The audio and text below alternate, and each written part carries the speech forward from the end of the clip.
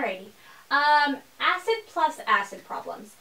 For it to be an acid plus an acid problem, we have to have one acid, and we have to have another acid, and we have to be combining them.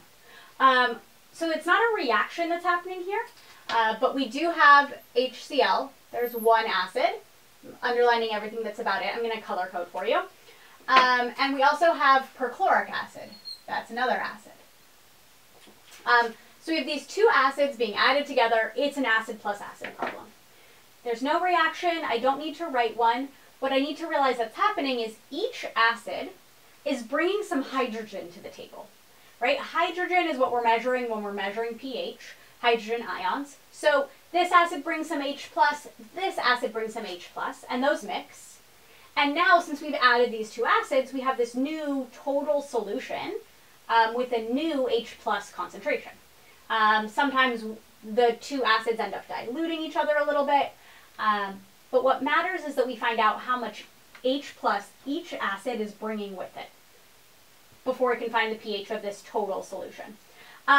So for each acid, I want to do 3 steps, okay? So those 3 steps in general will be, first, we want to find the moles of H+, moles, not molarity, find the moles of H+, that each acid provides.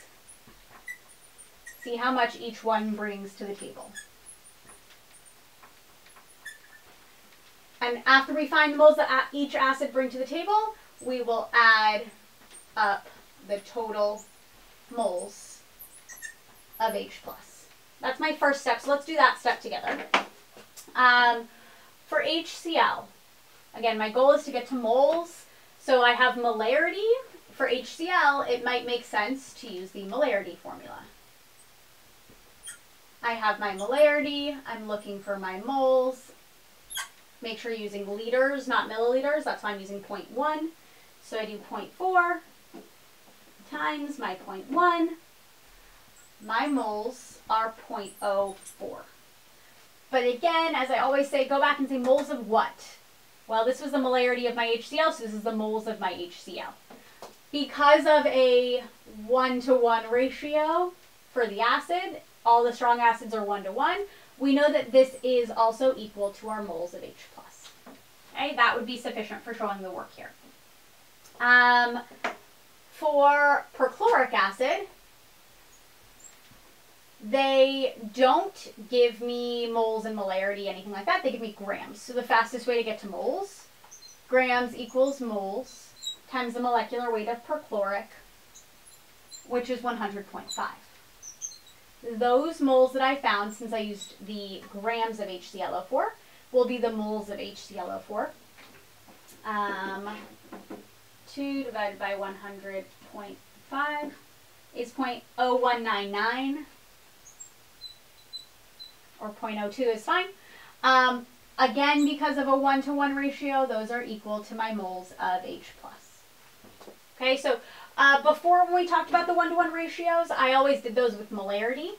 You can do 1-to-1 ratios with moles as well. And since we're trying to get to moles of H+, that's my preferred way of doing it.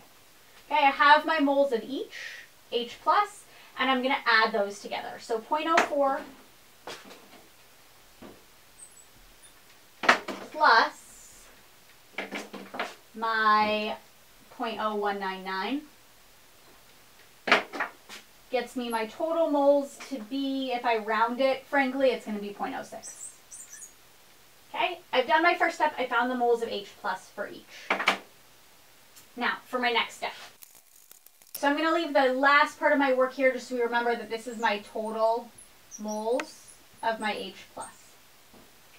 My next step in solving this problem is to find the concentration of H+, the molarity of H+, using, and I'm underlining it, total volume.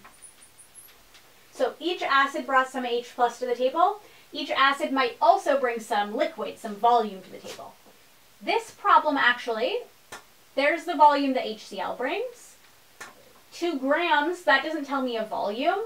So the perchloric acid isn't providing any volume whatsoever. So finding finding molarity, if we want the total H plus molarity, which we do, we want to use the total H plus moles over the total volume of the two acids.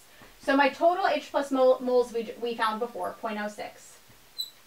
My total volume, normally if this was 100 milliliters and this was 200 milliliters, if it said 200, we'd have 100 and 200, we'd add them together and we'd use 300, but turned into liters. Here we have 100. Here I'm going to find the total volume off to the side. Here we have 0, because again there's no volume mentioned, so my total volume is 100 mLs. In the try problem, you'll see they both have milliliters provided, so you'd actually add those numbers together. And then turning it into liters to plug it in. And we get 0.6 as my H plus molarity. Then step 3 is going to be to find the answer. So in this case, what they want is pH. How do I find pH? By taking the negative log of my H plus molarity. So I'm going to take the negative log of this 0.6